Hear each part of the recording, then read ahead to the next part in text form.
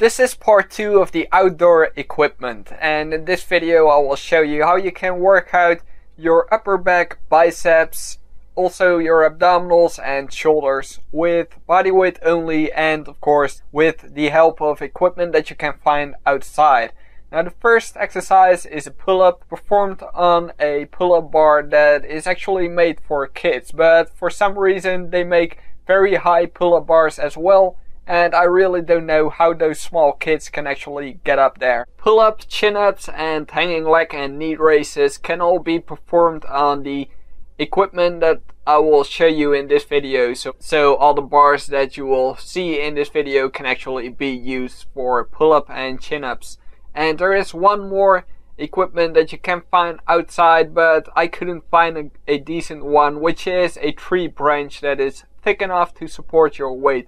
If you have seen some of my other outside workout videos, and you probably know what this is. This is a soccer goal, and I find it very useful for performing any kind of pull-ups as well as dips and leg raises. And this is because this one is a very strong object. You don't have to be afraid of bending the bar or even breaking it, which would be quite inconvenient, as you probably will have to pay for it then. And that's not what I want, because I want a free workout outside.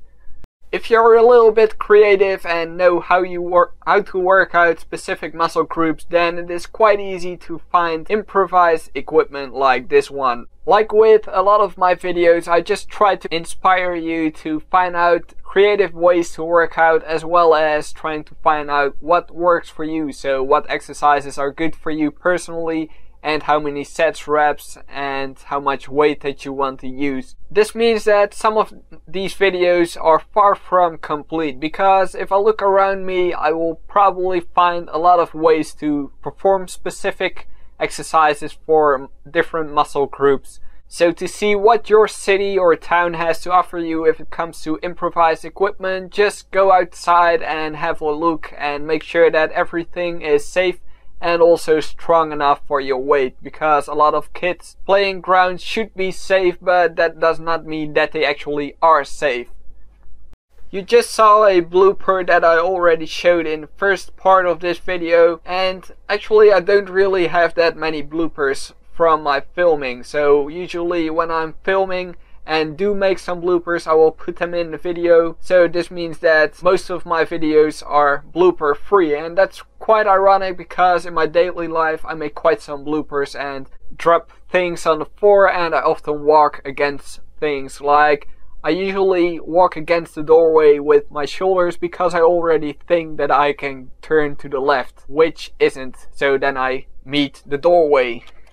However, I do make quite some mistakes when I'm narrating or actually talking live into the camera, and this is first of all because English is not my first language, but most of all because I'm not really that much of a talker anyway. So I usually have to cut out big parts in which I'm thinking, so then I am halfway through a sentence and then I just can't remember what I was talking about, and then I have to start over, because most of what I'm telling you right now is simply improvised on the spot. So I don't really have any scripts, and I really don't read from a paper, although I do sound like a robot sometimes, but that's probably just the way I sound.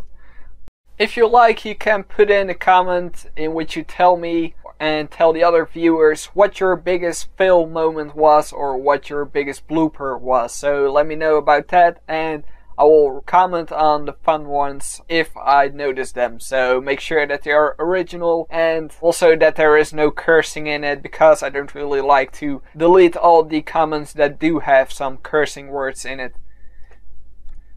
If you're performing hanging crunches like this one, make sure that you don't hang too high, because when you fall, you will fall on your head. And also make sure that the bars are pretty close to each other, which will make it easier to stay on the bar. So click on the video for part 1 and to see how you can perform chest and triceps exercises. Subscribe to my channel for more videos. Thank you for watching, and I will see you next time.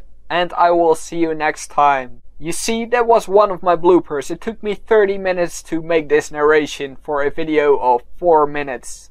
Well, almost 5. Another blooper.